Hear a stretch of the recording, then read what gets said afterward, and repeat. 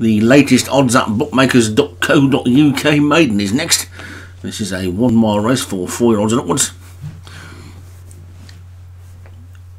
On the straight track at Ascot, so the large field won't pose any problems with draws or turns. Let's have a look at the list of the runners. And at the top we've got Assassin's Aim for Craig Allen, Blue Peter, Kevin Minahan, Caveman for Derek Hinton, Home Society, CDJ Liggett, Sparrowhawk for Padraig Hogan, The Hunter, Martin Lidham, Toshio, Michael Scala, Bell Royer for Rod McClure, Bonica Balfour, Thomas Rogers, Escape Zenada, Alex Cherry, Heart's Desire, Daniel French, Moore for Satyam, My CDs for Stuart Gray, Sandy Springs Happy for Vinnie Gerard, and Sisters for Obi-Wan. So that's your big field for this one then.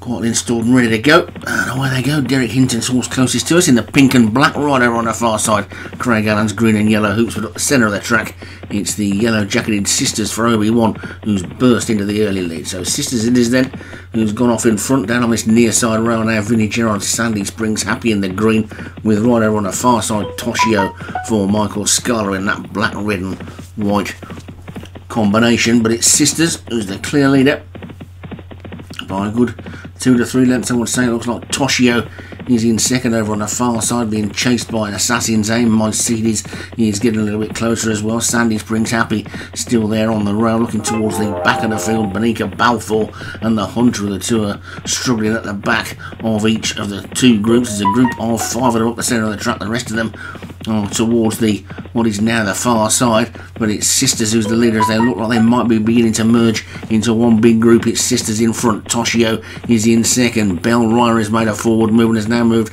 through into second. Sparrowhawk looks to be making a good move as well. So too does Blue Peter up the inside rail, but it's Sisters in front. Sisters is still in the lead then by about a length or so to Sparrowhawk down on this near side. Right over on the far side is Blue Peter. Assassin's Aim is now coming through, and the aim looks good at the moment, but it's Sparrowhawk down on this near side. Sisters on the far side, then Assassin's Aim, and Assassin's Aim now hits the front. Assassin's Aim takes it up with a furlong to go, but here comes Caveman for Derek Hinton and also Sandy Springs Happy. Both got the rail on the far side and are racing against each other with an advantage, and it's Caveman who looks like he's going to be the one. Caveman takes it. Sandy Springs Happy is second, Assassin's Aim is third, My CD's a big running fourth, then Sparrowhawk and all the way back to Moore, who was the last one to finish. And Derek Hinton looks like he's got a couple of good ones this season after a season or so away. The pink and black colours flashing past the post in the lead. Looked at one point as though Assassin's Aim was going to be true and gets to the post in front, but it's Caveman that takes it for Derek Hinton. Sandy Springs Happy second for Vinnie Gerard.